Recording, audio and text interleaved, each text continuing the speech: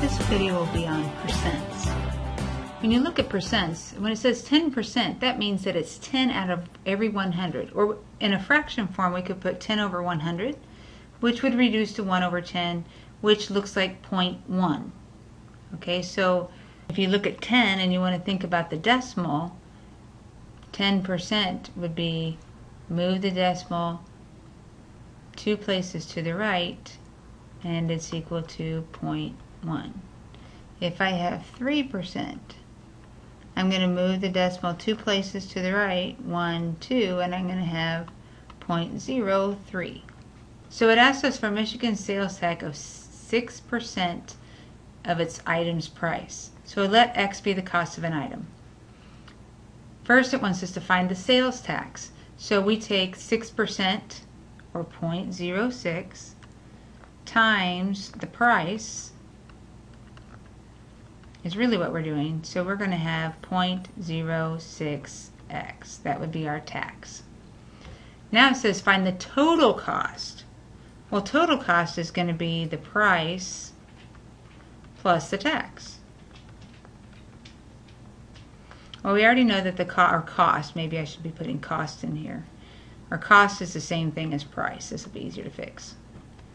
So price is X plus our tax that we just found to be 0.06x. And if I combine those, I'd have 1 plus 0.06 times x, or 1.06x. So let's get into a little bit more involved problem. 10%, Ian puts 10% of his monthly income in a savings account. He makes $500 each month. How much does he put in his account each month? Well, remember that we want 10% of his monthly income. So 10% times, and his monthly income is $500. So we would translate that to 10%, or 0.1, so we can put it in our calculator, times 500, and that would be 50. He puts $50 in each month. After a little bit, he'd have a nice chunk of savings. Alright, so Ethan puts $4,000 in a CD earning 6% annual interest, and a savings account that earns or pays 3% annual interest. And he puts the $4,000, that's the total that he puts in. Okay, if Ethan earns $210 in interest from 2 accounts in 1 year, how much did he invest in each account? So he earns $210. So let's put this into perspective. What he earns is made up of the amount that he invests times the 6%, the amount at 6%, times that 6%, plus the amount at 3% times the 3%. Now we have to do a little bit of fancy thinking here. All we know is that the total is $4,000.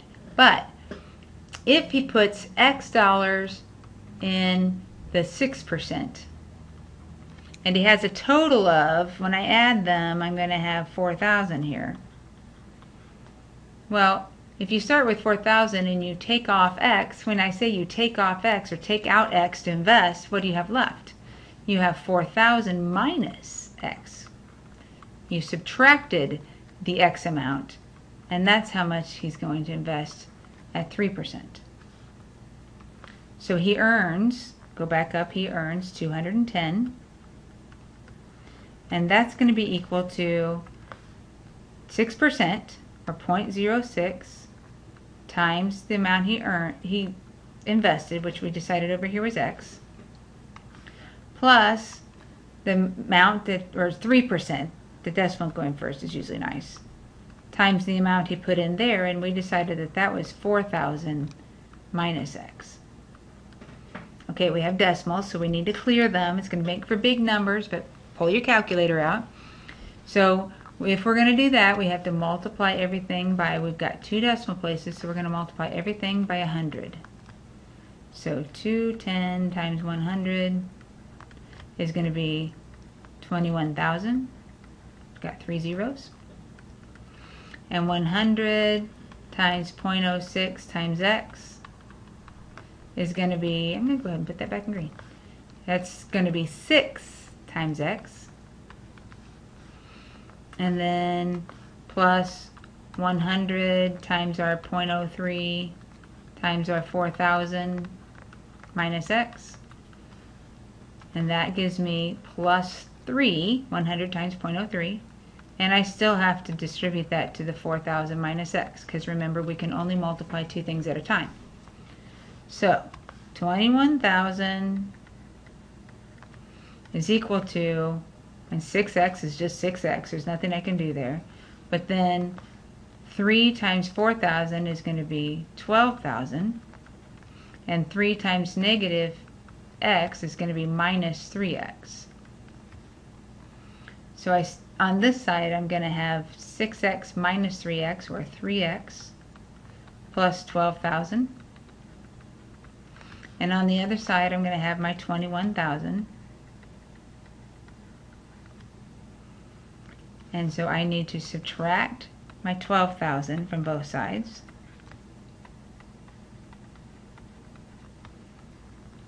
That's going to give me 9,000 equal to 3x. And when I divide by 3, then x is going to be equal to 3,000. Now, it said, I'll make sure you answer the question, how much did he invest in each account? So he invested $3,000 at x, which was at 6%. But how do I know how much he invested at 3%? Well, 4,000 minus 3,000 here is going to be $1,000. And $1,000 at 3%. He invested 3,000 at 6% and 1,000 at 3%. Remember, we always answer in a sentence. Emma has 2%, receives a 2% raise at work. If she makes $15.60 per hour now, okay, that's the $15.60 per now, and she had a 2% raise, we want to know what her rate was before her raise. So we need to know x is going to be her rate before the raise. I know if we have a rate before plus the 2% of that rate, that will give us her final of $15.60. So we have x dollars that she started out with, plus converting 0.02 times that x dollars should be equal to $15.60. Well, we have wonderful decimals here, so we have to multiply by 100. And you'd have 100x plus, distributing over here, you'd have 2x. And distributing all the way over here is equal to 1,560. So 102x is equal to 1,560. And when we divide by 102, we find out that her original rate was 15.29. It's actually 15.294. But since we're talking about dollars and cents, we're going to say that she made $15.29 per hour before the raise. I know that somebody's going to ask me, did we have to clear the decimal? At this point right here, we could have said that that is 1 plus 0.02 times the x is equal to the 15.60, which is really 1.02x equal to 15.60. Yes, you could have used decimals if you're using your calculator anyway. you would divide by 1.02 and divide this side by 1.02, and x is again equal to that 15.294, which we say is approximately 15.29.